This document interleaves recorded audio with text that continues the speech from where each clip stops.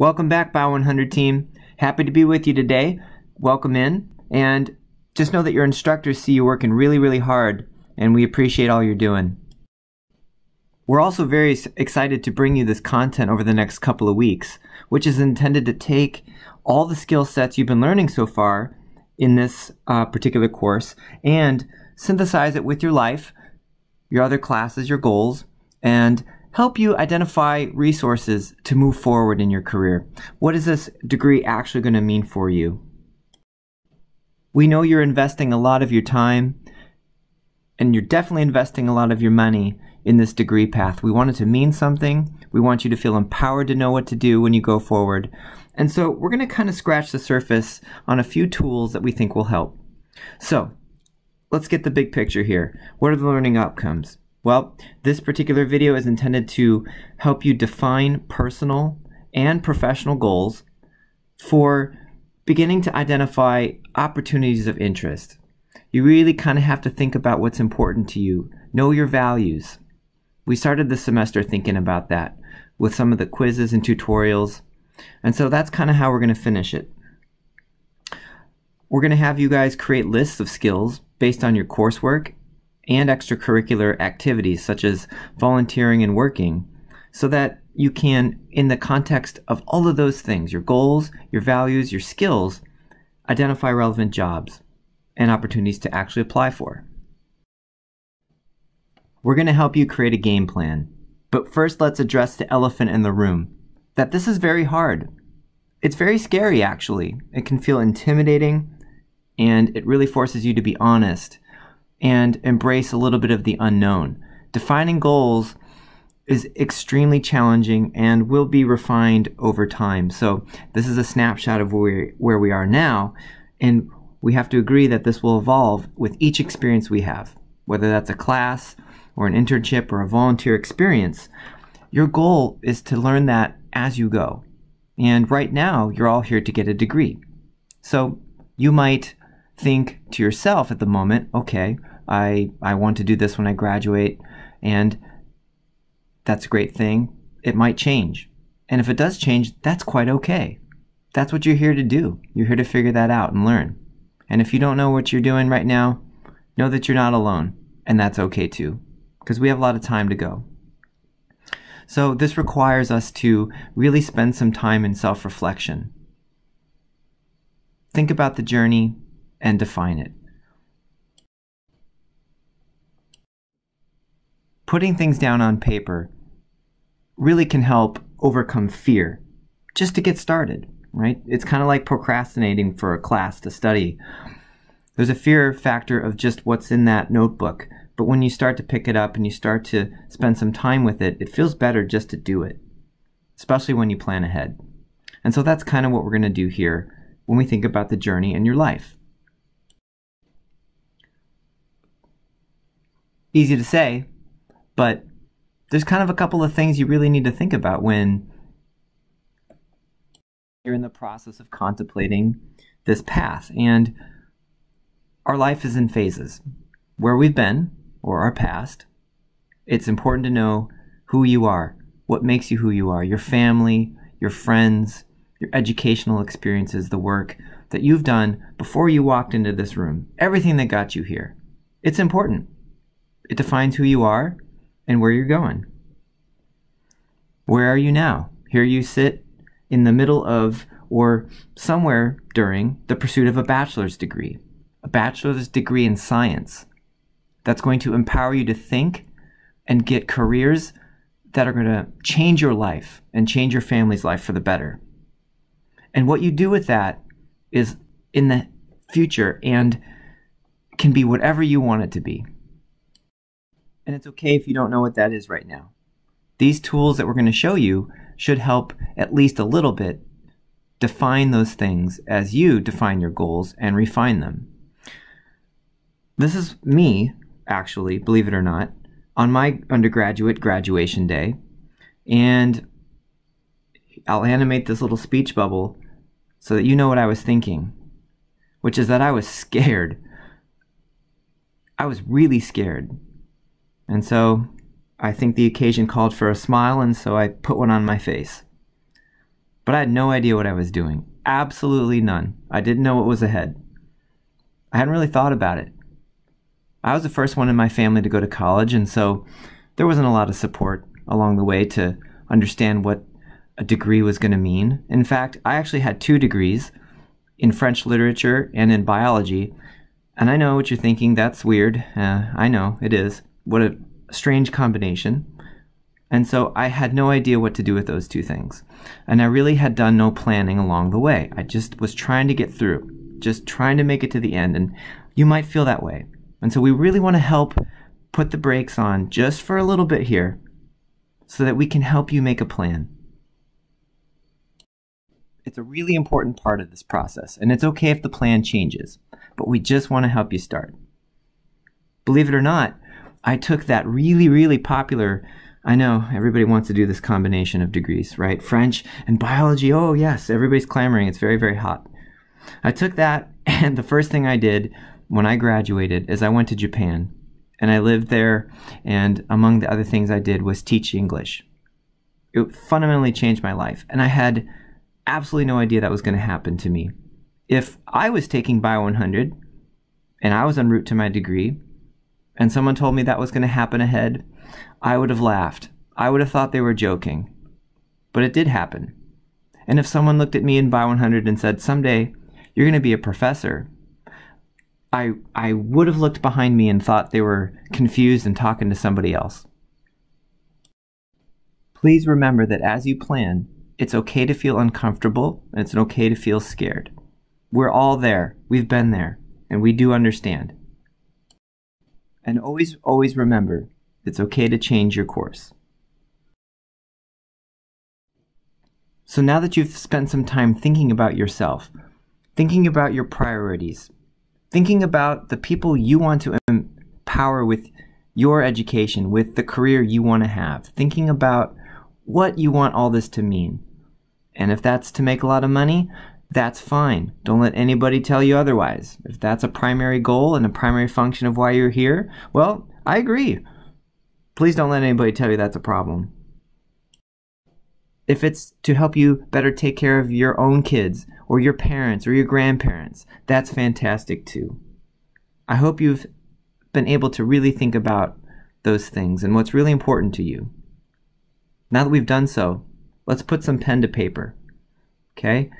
Let's create some objectives. We always provide you some learning outcomes and objectives for the things we're doing in class. Why wouldn't we apply the same logic to our own lives? I do this all the time. I sit down every month and make goals for myself, both personal and professional goals. What do I want to achieve in my courses I'm teaching? What do I want to achieve with my health? Both my physical health and my mental health. Am I running? Am I seeing my counselor? Am I getting everything right that I need to? Usually the answer is no, but I can at least point to some things that are positive. And when you write things down, it forces you to think about them, and it forces you to evaluate how you're doing and make a plan to get there. I may have realized my goals were too ambitious for doing this thing or that thing, and so I have to refine them. And so it's very, very important to think about this. When you write your objectives for yourself, is to create reasonable timelines with reasonable goals. Reasonable timelines with reasonable goals. And it's hard to know what that is until you start. And then you'll get to feel for yourself what that is. Maybe your pace to get somewhere is going to be different than someone else's, and that's fine too. And so understanding what is reasonable is part of the process. So really, really think critically. Be honest. Think about your strengths. Think about your weaknesses in those 2 categories, professionally and personally. And when you're thinking about weaknesses, don't think about them negatively in the sense of, oh boy, I'm going to beat myself up about this. You can think about them instead as, here's areas I don't yet feel good about and I want to improve and I will improve upon. You don't have your degree yet, so that might be coursework related. That might be something related to how you interact with other folks. It could be anything. And those can help you define your goals for what you want to do to attack those weaknesses, okay? And use your strengths that you already have to get there. It's really, really important to think about plans A and B for getting from A to B. You're right now at point A, and you want to get somewhere, and that'll be point B. As you can tell by the last little story I gave you briefly, my path was a curvy, wurvy, twisty A to B. Not a straight line. Not a straight line at all. In fact, most people's paths are not a straight line from A to B, and that's quite fine. I'd argue that the curvy, wurvy paths are the more interesting ones, and I would never trade what I did. So we have to think about how to get from A to B. We need a plan A, and we need a plan B. And plan B does not necessarily mean it's not going to be the thing you think you're doing. It just could be a transitionary step to get there. For example, potentially your goal is to be an optometrist, and you love eye juice, and you just got to get into that eye juice, right? But maybe you apply this first year after graduating and you don't get in. But that's still plan A. Okay, you need a plan B to maybe bridge you there. Maybe it's going to be working in a clinic a little bit more. Maybe it's going to be doing some research at the lab bench in this sector. Planning ahead is important. Having a plan B is also empowering you because potentially you're out there doing that thing and you realize, I actually like this better. Maybe I don't want to go study eye juice and I'd rather go do some more research, and maybe I want to go do a biotech job. Right? Now you have some skills to put on your resume. And I always say that skills to pay the bills, okay? Make progress, build momentum. It doesn't have to be so black and white. In other words, a research experience in microbiology could be just as helpful as one in an optometry setting for getting you there. Any experience using your degree is going to be good experience. And learning what you like and don't like is super important. So just as it is to define your strengths and weaknesses, learning what you like and don't like is part of the process. If you're sitting here not knowing what you like yet, that's okay. That's part of why you're here. In fact, I'd argue that's the whole reason you're here. You're probably not going to remember every mechanism every professor puts down on a piece of paper and asks you to remember in a course. I wouldn't. And you have Google for that later on. But the going through the process of the self-discovery to understand who you are and what you want is arguably the most important function of what you're here to do, along with defining your critical thinking skills. This is normal. We all have to do it, and you probably always have to do this well beyond when you leave here. Defining a plan A and B and thinking about the steps to get there is just as important for a student who's sitting here with a 4.0 as it is for a student sitting here with a 1.0. Nobody gets around this. It's just as relevant to everybody. So please don't feel like this is a problem or a sign of you not understanding what you're doing. It's being practical, and we all need to do it. Throughout this video series related to this job function and searching, we're going to use the tools available to you to help you identify how to make a plan B to get to your plan A. Okay, so that's to come. It's really critical, as I said, to establish reasonable goals. And goals require timelines. We kind of have to set deadlines for ourselves. Otherwise, it's easy to forget. It's easy to procrastinate. It's easy to think, well, that's not important. It's easy to forget them. So keeping yourself honest requires a timeline.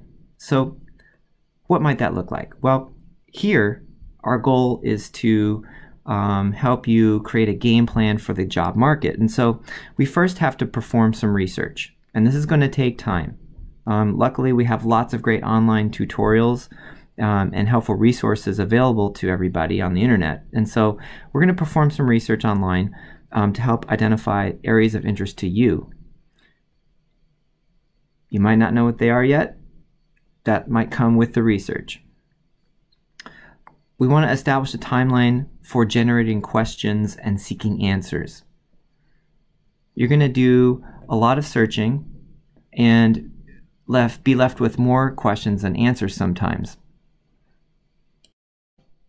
You find a job, you see the required skill set and functions. Some of them you don't even understand. You might think the job is super interesting and not know how to get to that job. Do I need to take a different class? Do I need to do a volunteer experience? What would that be? So you perform research, and you need to generate questions and find time to get answers to those questions. Can you think already in your mind that, wow, this timeline is going to be long? It could. And so we don't ever want to wait until the last minute to do something as important as plan a job search or look ahead for an internship, things like that. It's never, never, never too early to start. You need to define the skill set. As you look at opportunities, they'll very clearly tell you what you need. And so you have to think about where you are now, what your existing skill set looks like, and where you need to be, what the desired skill set is, so that you're a match. We need to plan time into this whole process for creating application materials and then going through the challenging process of refining them. This does take a lot of time. We'll absolutely provide you with more details on this particular bullet in the subsequent videos related to the last couple of weeks here. We know this part's really challenging, and that biology is a very, very different beast than other fields when it comes down to creating, say, a resume or a cover letter, and maybe you're thinking about a LinkedIn profile, and we're going to talk about all these things. And it does take quite a bit of back and forth and drafting and understanding how to get the right things in there and knowing where to look.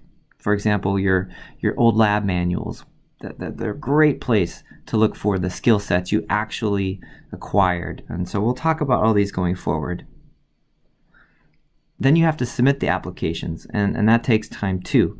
Even though the world is very conveniently enabling you to apply for jobs with a click of a button, it still takes time to go and enter your personal information sometimes into a database and then upload your resume.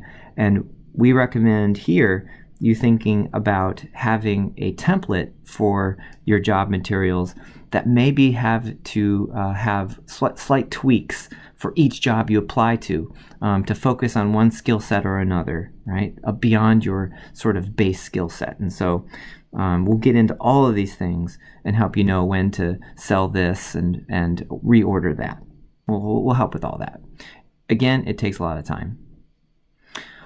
Time then to do all of this requires what I say are the 3 P's: persistence, positivity, and patience. Not easy things. The job search can be soul-sucking, and it could take a lot of time for you to get that right opportunity. Just remember, you do have power in the process. You don't have to take the first thing that comes along if you get a bad feeling about the opportunity when you visit, say, during an interview. And we'll talk about that too. So being persistent, positive, and patient will pay off in the long run. The run is long. It's a marathon, not a sprint. And if you're tired of my little analogies, I understand. But this is an important thing that I've boxed down there. We often apply to things and don't even hear back from the companies. I've read research that shows that up to half of all jobs that you see online aren't even live jobs. They've been filled internally. They're just up there. Think about that for a moment. That's mind-blowing. I didn't know any of those things when I was first searching.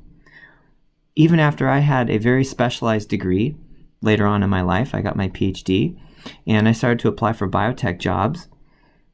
I applied for up to 100 jobs and only heard from about 2 of them for what were interviews. And I thought my skill sets were perfectly matched. I thought I had a great education. I was shocked that I was hitting at such a low rate. That can really shake your confidence. That can really make you feel bad. We're all going to be in that boat. Nobody is going to be above this boat.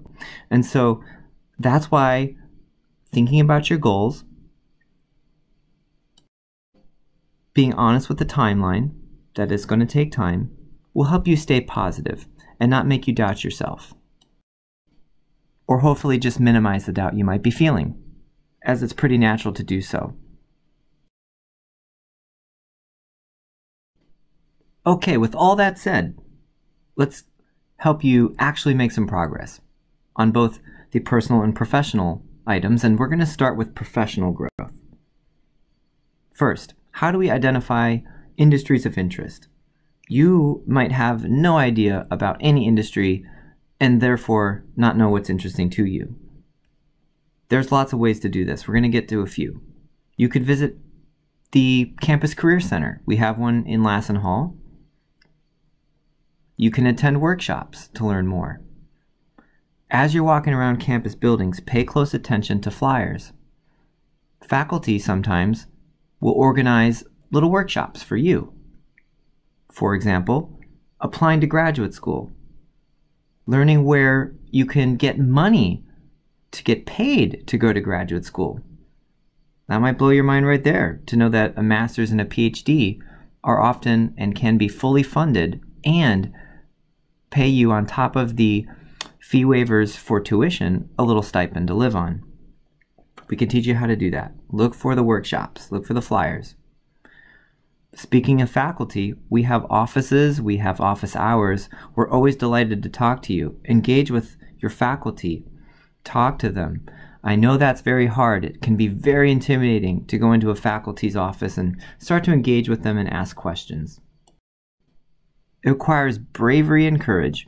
We know, we understand, but our door will be open, and we're ready to talk about our career paths and provide you advice towards yours whenever you're ready. Don't forget that all these career paths and graduate programs you're thinking about are at some point going to require some references and some letters of recommendation, and those are often going to be, at least one of them, from a faculty member. And so taking time to get to know the faculty and letting the faculty know you really helps that process along. I like to tell students that some of the best letters I like to write are for students who actually got a C in my class, but who actually I knew very, very well and could explain why that C happened. It's actually easier for me to do that than a student who got an A in a class, but I didn't really talk to at all. You want to actually facilitate that for your professional growth. Talk to your peers, both current and former students. What a great resource. Ask your friends, what did you do to get from point A to point B? What was your plan B? How did you find this information? Ask good questions. And then, of course, the three W's, www, the World Wide Web of things. You can perform online research on your own. Look at forums. Look at group chats. Scientists love actually to do this, talk online about things. Not just how to get an experiment done, but how to get from point A to point B. YouTube's a great resource. You can look at videos, and I'm going to give you some examples here. Here's an example. You might be thinking to yourself right now, I want to be a pharmacist. I'm going to join the Future Pharmacists Student Organization, FPSO. Little plug there. We have lots of student organizations on campus for all the different things you might be thinking about doing to learn more. They're a great club, for the record. I mean, they bring guest speakers onto campus from pharmacies, from grad programs, for example. They have opportunities for you to go out into those sectors and get some hands-on experience. Student organizations, what a great resource. YouTube as well. This is a little thing from YouTube. I just put in there into the search bar, what is it like to be a pharmacist? You can put, what is it like to be an optometrist? You could put, what is it like to be a doctor? You could put, what is it like to be a botanist? You could put, what is it like to be an evolutionary biologist? You can put anything in there, and you're going to get some hits and some videos from professionals and from students on what it's really, really like. So you'll see all these hits here. Very importantly, take time to not just watch one video, but to watch several videos and vet those contents for yourself. Some of them might be very, very helpful. Some of them might not be. If someone is overly and only complimentary or overly and only complaining, chances are you're going to get a very slanted, therefore, view. And so try to find some balance. Don't just read the reviews that are all one way or the other, but are very realistic and explain the challenges, what's hard, how to overcome those challenges, but also what's great and what's redeeming, and ultimately why they get so much satisfaction about that thing. Great videos actually take you inside the lab or inside the clinic and give you a bit of a hands-on view, in addition to providing you some idea of just the functionality itself. You want to look for areas of inspiration. Do you want to be, for example, that person in the top left with the cap and gown and face mask, doing very, very important research? That's exciting to me, but maybe not to you, and that's fine. Remember, this is not a one-size-fits-all model. Everybody's different, and that's the whole point. So, YouTube, what is it like to be a whatever you want to fill in there? Okay? I always think that part of the internet's challenge is knowing what to put in the search bar. So hopefully that's a little helpful. A second thing you could do for professional growth that I hinted at a little bit ago, but now it's time to really be practical and put on paper about, is to list skill sets that you hope to learn, so some new skills, and to list some skill sets that you want to build upon, that you might be familiar with. So this requires honesty, and just know that it's okay that you might only be familiar with a particular, let's say, experimental procedure, like PCR. By the time you graduate, you might only still be familiar with it. That's okay. You don't have to be an expert. In fact, when you apply to the right level of job, the job market knows what you are. You're a bachelor's degree holder. You're a student who just graduated, and you're going to have to be familiar, but not an expert in things. That's why you go out and get a job and get experience, is to further refine that skill set and expertise in a very, very focused manner. The bachelor's degree is ultimately very general. You have to take lots of GEs and things like physics, and even though you might not understand why sometimes, and I totally get that. I never knew why I had to take physics. Physics, for example, was extremely intimidating, and I did not do well. Not at all.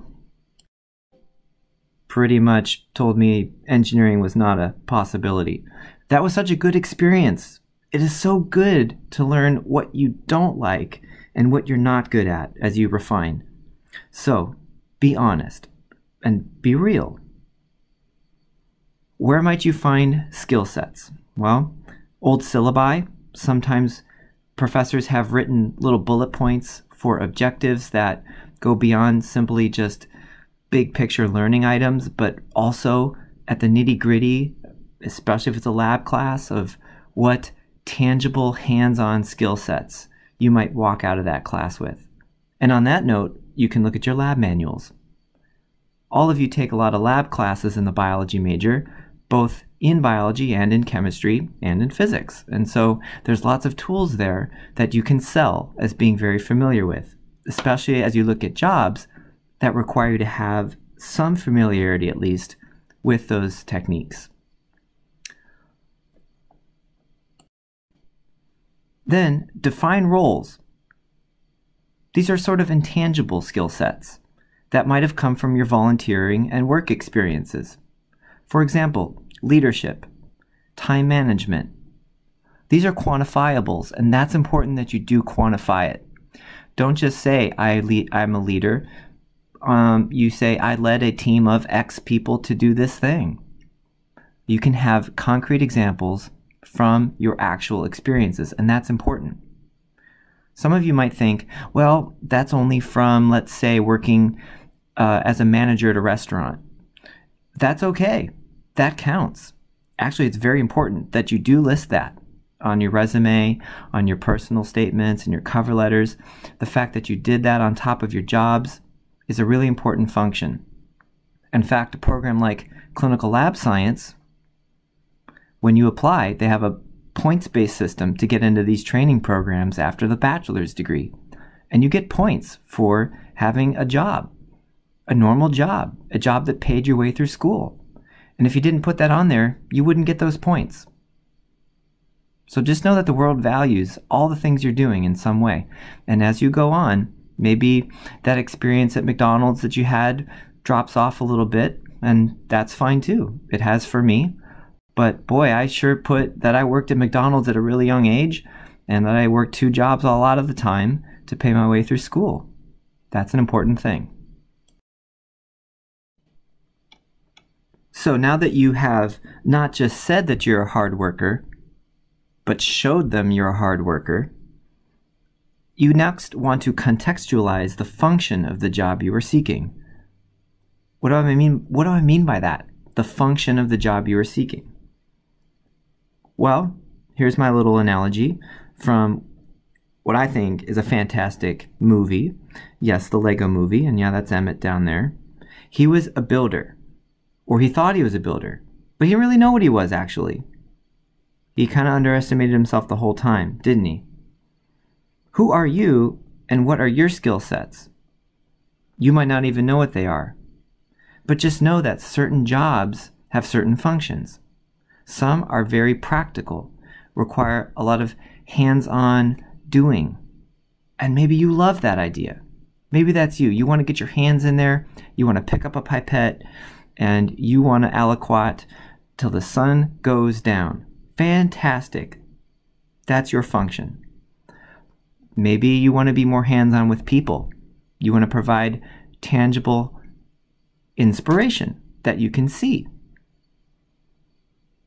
Each job has a function. A researcher is certainly, ultimately,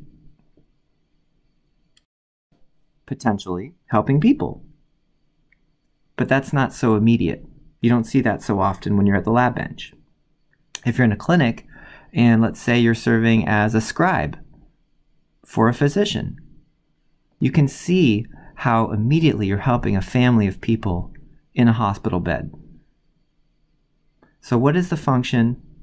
What are you inclined to do? Do you want to be a builder? Do you want to be a thinker? Do you want to be both? Is it abstract? Speaking of abstract, let's talk about personal growth, which is just as important, if not more. We talked about it. We need to write it down. We need to define your values. It'll be interesting to see if you keep a long-term log of these over time, what stays the same and what changes as you do. So, and I know this might sound very odd and different, but think about the environment that you might work in and how you appreciate being trained and supported. This is a two-way street, and as I said before, you don't have to take the first thing that comes along. Your person needs to develop. An environment may or may not suit that depending on how you learn. Just like how you study. Some people are auditory learners, some people are not. Some people are visual learners, some people are not. Some people need a combination of approaches. Some people like YouTube videos, some people do not. What are you? How do you train? How do you like to be supported? What kind of tools do you value? What kind of benefits do you value? What kind of support do you need? Companies, graduate programs, and anything beyond this, just like a campus that you're on now, is variable for these things. And some are great matches and some aren't. So, think about the support you need to do the job. Don't just think that every company's the same and that it's a problem of yours if you don't figure this out or whatever. No. Actually, sometimes it's the environment and maybe it's not the right one for you. And it has nothing to do with your skills. Be empowered to do that. Be empowered to take control of your career your education, and think about what you need and how to get it. We'll talk about both of those things. One way is by looking at companies on their online websites and tools and things like that that provide mission statements and vision statements that match the values that you have. That might sound weird, and I understand, but companies are trying to give you an idea of why they exist and what their goals are. And you might need to do this a little bit. Research, look at their goals, help you define your own goals, and then see where the match exists. And in fact, when you do get to writing a cover letter, one of the first components or the last components of the cover letter, and definitely a component of the interview, is seeing for you and for the employer how the mission aligns. Are you inspired and excited by the thing they're doing? That requires a shared vision. Be empowered to not just think, I need skills to pay the bills, which is important, but also, I want to use those skills to pay the bills in a context where from 9 to 5 or more, for more than 40 hours a week maybe, I have to feel inspired and motivated to keep coming in. And of course that is not an absolute thing that we feel every single day. We wax and wane, but ultimately you're going to feel more empowered and you're going to care more about what you're doing if where you're at trains you in a way that matches what you need and is an overall mission towards something that you feel inspired by. Importantly, you need to establish salary expectations and identify a place to live. And we're going to do this in the next couple of videos, really give you some tools and tricks to think about. But it's important to, right in the beginning, as you're making this big plan, this overall plan, establish salary expectations and a place of living that provide you with comfort to live the life that you want, to have the family you want, to do the things you want in your life. This is your life. All you are here to get this degree to empower your life. Salary and where you're living, the geography, well, doesn't get more important. Oh, look at this. Just like we had in the professional arena, we want you to list perceived strengths and weaknesses. We have to be honest with the things we do well and not. How do you work in group settings? How do you feel about having to collaborate? Does the job you're seeking require it? One thing I hear a lot of from students early on is, I chose a biology major because I don't like to talk to other people, and so I'm going to just do a research position. Or, I don't like math, so I'll do that research position. Sadly, research bench science requires you to do both of those things, communicate and do math. And so, please do some research along with us so you know what the world is looking for and know what your strengths and weaknesses are, so you can build on them on the personal level, interpersonal skills. When I write letters of recommendation for pharmacy schools and for clinical lab programs and other things like that, there's also a list of things they want us to talk about beyond the classroom regarding your interpersonal skills, resilience, time management, all those things. How do you fit? You really want to write them down. What are some examples that illustrate the things you've done in management and communication, things like this, or things you haven't? Identify perceived strengths and weaknesses. The last piece we're going to touch on, and again, none of this is comprehensive. There's lots more things we could talk about, but we're getting a start. This piece is define your comfort zone and be realistic with your fears. My big piece of advice to y'all is to avoid fear-based decision making.